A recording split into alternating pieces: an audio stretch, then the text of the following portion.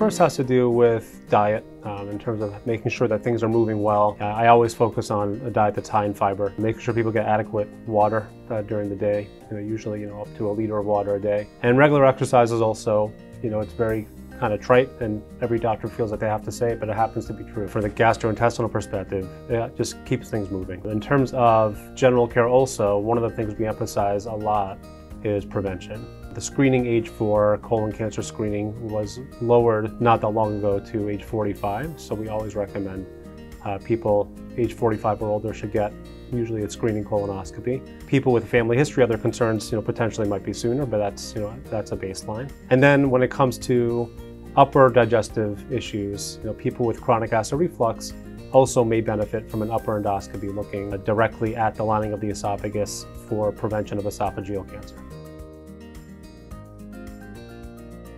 So oftentimes it's going to be red meat, very spicy or acidic foods. Excessive alcohol, so a drink or two is okay, but more than that, you really want to be careful about that.